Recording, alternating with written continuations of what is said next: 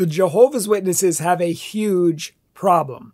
The Bible says in Deuteronomy 18 that if you predict something to happen in the name of the Lord God, and it does not come to pass, then you are a false prophet and should not be listened to. Deuteronomy 18 specifically teaches us how to look out for false prophets. And in this video, we're going to be seeing how the Jehovah's Witnesses and their organization, the Watchtower, has led people astray and has tried to predict the world many, many times over and has failed each and every time, making the religion of the Jehovah's Witnesses and the Watchtower, which is their governing body, false prophets who should not be listened to, and everyone who is a Jehovah's Witness should leave and should get out because the Watchtower has lied to you. They've predicted the world to end in 1874, 1914, 1915, 1918. They said Armageddon was going to happen in all of these years.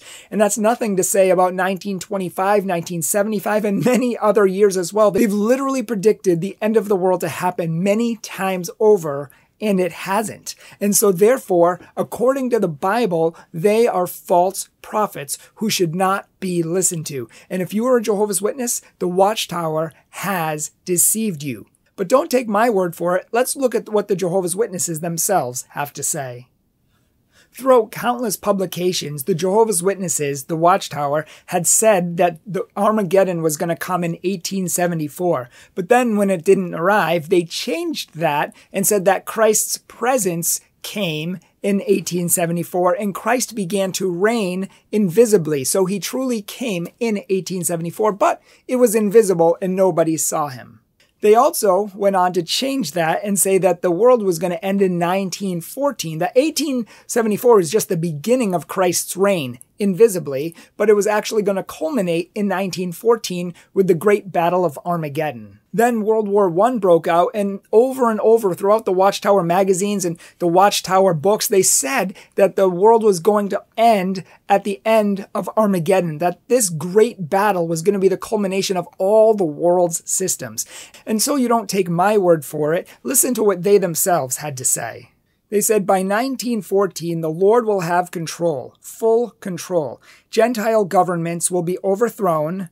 Body of Christ will be glorified. Jerusalem will no longer be trodden, and Israel's blindness will be turned away. There will be worldwide anarchy, and God's kingdom will take the place of man's governments. They also went on to say, referring to World War I, that the present great war that is happening in Europe is the beginning of Armageddon, of the scriptures, Revelation 16. And it will eventually end in a complete overthrow of all the systems of error which have so long oppressed the people of God and deluded the world. So clearly they're saying that World War I was going to end with Armageddon. It was going to end everything and all errors. I mean, there are whole books indicating and outlining all of the failed predictions of the Jehovah's Witnesses. But one of my favorites comes from the 1892 January Zion Watchtower, and it says that the Battle of Armageddon is going to end all things. And it goes into great detail to explain how this is going to happen.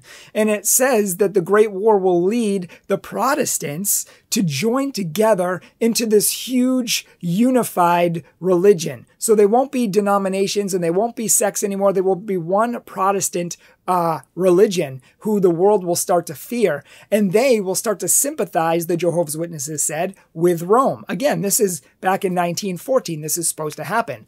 And they actually said that the Romans and the Protestants will get together and become one. And they together as one huge grand army will fight the Lord Jesus in the Battle of Armageddon. And they who are falsely called Christendom will lose. I'm not going to read the whole thing because it's too long, but it says that the various sects of Protestantism will band together as one, but that there will be also a close affiliation with Roman Catholicism. These two ends of the ecclesiastical heaven will roll together as one, as a scroll. The two rolls, Protestantism and Romanism, coming closer and closer together as the power over the masses of the people decreases. And it goes on to say how Jesus is going to destroy Protestants and Catholics who are falsely known as Christendom, and Jesus will destroy Christendom, all at the end of this war. But of course, Protestants are still around. They never banded together. Catholics are still around. Protestants and Catholics never joined together. I mean, they went through this elaborate scheme of what was going to happen, and nothing came to pass. All of the many, many, many predictions of 1914 that they made, none of them came to pass. In their book, Light for All Mankind, the Jehovah's Witnesses went on to say that people ridiculed the Witnesses and the Watchtower for their failed predictions. Listen to what it says. It says, all of the Lord's people looked forward to 1914 with joyful expectation. When that time came and passed, there was much disappointment. They were ridiculed by the clergy and by their allies in particular, and pointed to with scorn because they had said so much about 1914 and what would come to pass, and their prophecies were not fulfilled. Now, this is their own writings and literature saying that they did not come to pass. And again, Deuteronomy specifically says that if you say that something is going to come to pass in the name of the Lord and it doesn't, then you are a false prophet and should not be listened to. Now, most people would probably think that this was the end of it, but the Jehovah's Witnesses reinvented the dates and said that 1915 would be the end of all things, then 1918, and then 1925, and so on. In fact, listen to what it says from 1918. It says, in that year, 1918, God will destroy the churches wholesale and the church members by the millions. It shall be that any that escape shall come to the works of Pastor Russell to learn the meaning of the downfall of Christianity. Basically, Catholics and Protestants claim to be Christian, and Jehovah's Witnesses think they're the only Christians, and all the Protestants and Catholics are going to be wiped out wholesale by the millions, and guess what? It didn't happen. It didn't come to pass. It was fake. It was false. It was diluted. It's from the devil. If it's not from God, it's from the devil. And the Jehovah's Witnesses are from the devil. I'm not saying this to be mean. I'm saying it because there are many, many, many deluded and lied to Jehovah's Witnesses who want to serve God and who mean well, but they've been deceived by the Watchtower, and they need to get out and get out now because the Watchtower has failed them, has lied to them, has invented the date over and over and over. Originally, it was supposed to be 1874, 1875, 1876, 1879, 1914, 1950, How many times can you reinvent the wheel? How many times can you say, oh, God's right? And in fact, the Watchtower said that these are divine dates, especially the date of 1925. It says it was of divine origin. And so if they're saying these are divinely inspired dates, and these are going to come to pass because God says so, well, they're wrong. And they have been wrong, and they need to get out. They need to get out to religions that don't predict the end of the world, because Jesus said that nobody knows the day or the hour. And in fact, 1925, they went on to say that you could expect the end of the world, the end of all things, to happen in 1925. And the date was more certain than even 1914.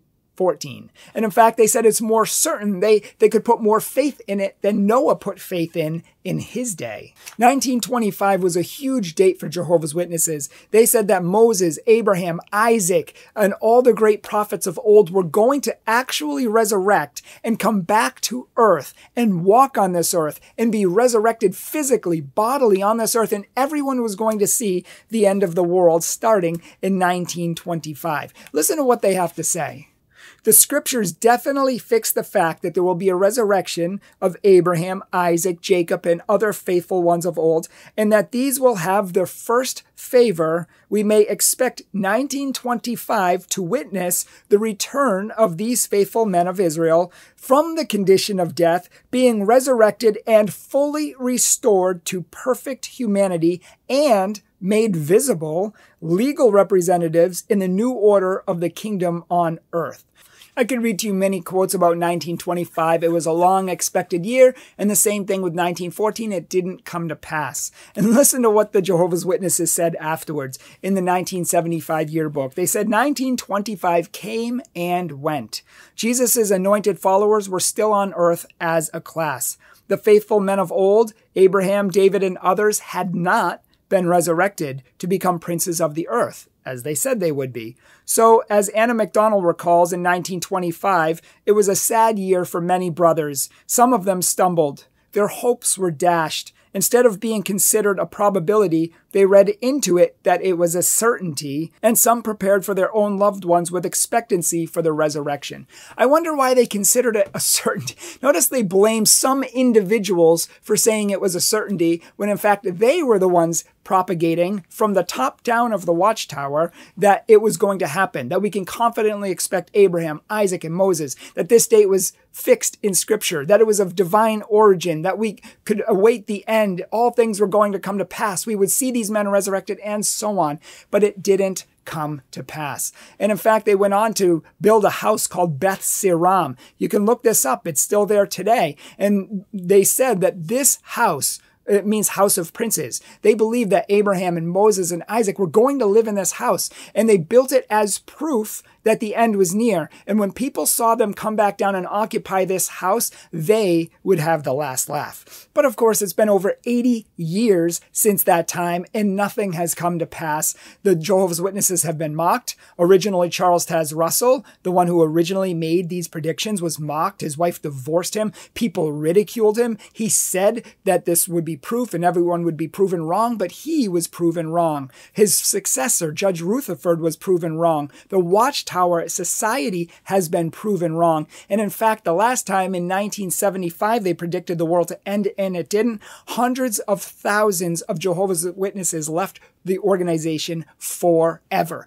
They got out. They saw the writing on the walls, and they were done with it. So I just want to challenge you, whether you've been born into the Jehovah's Witnesses or whether you've converted to the Jehovah's Witnesses, to get out, just as the hundreds of thousands of people before you have. And if you would like to see why the whole timeline of the Jehovah's Witness fails and why they've had to reinvent it over and over and over and over again, even though they said it was of divine origin, read this book, The Gentile Times Reconsidered, Chronology and Christ's Return. It literally goes through and shows all of the hundreds of thousands of errors in the Jehovah's Witness thought. And one of the highest people in the organization, second to the president himself, left and wrote a whole book called Crisis of Conscience, which I would recommend as well if you're interested in all the thousands and thousands of errors of the Jehovah's Witnesses, how they manipulate people, control people, play mind games, use fear tactics, and many other things to keep people in the religion. But I want to challenge you, as many people before you, to get out. And I know one Jehovah's Witness in particular who worked in the Watchtower for 12 years. He was a church starter. He went to other countries. He was one of the highest members in the church. Him and I are friends. He's a good Catholic today because he worked in the history department, the research department, and could not find information to substantiate the religion and the doctrines of the Jehovah's Witnesses, and he and his family and many other people who are high up in the organization have left.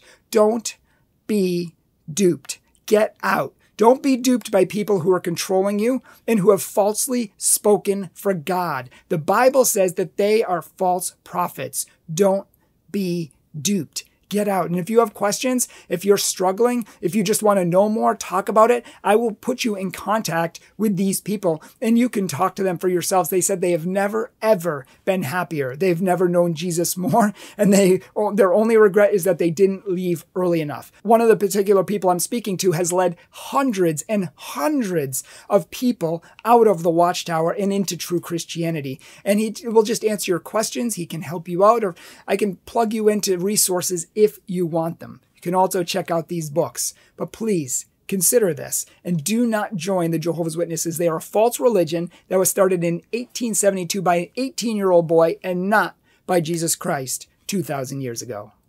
Thank you so much for watching this video. If you would like to help us get the message out there, please put a comment down below and please give this thing a like. Please kiss that like button nice and gently and lovingly, as we as Christians do, and help us to spread the gospel. Do your part. Help spread the gospel by giving it a like and sharing a comment down below. And also possibly sharing it on your social media as well. This truth needs to get out there, so please share it on your social media. And if you can, please consider supporting our ministry. We are Catholic Truth, a nonprofit organization dedicated to teaching and preaching the true faith of Jesus Christ that has been down through the ages for 2,000 years. We do retreats, confirmation retreats, parish missions, keynote talks. We do TV and radio. We do evangelization initiatives. We have many books.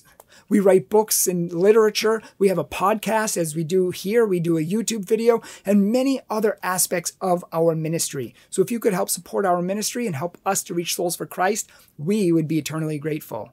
If you would like some of these false predictions, you can email us at info@thecatholictruth.org, and we will send you some of the false predictions that we mentioned in this video and where you can find them to read them for yourselves. But email us if you would like to have these citations for free. Thank you so much for watching this video, and stay tuned for many more videos on Jehovah's Witnesses that we have. You may also be interested in our videos on Mormons that we have. We have 10 things that Mormons will not tell you, and also some videos on why Mormons misuse the Bible in trying to get you to leave your faith. Thank you for watching, and God bless.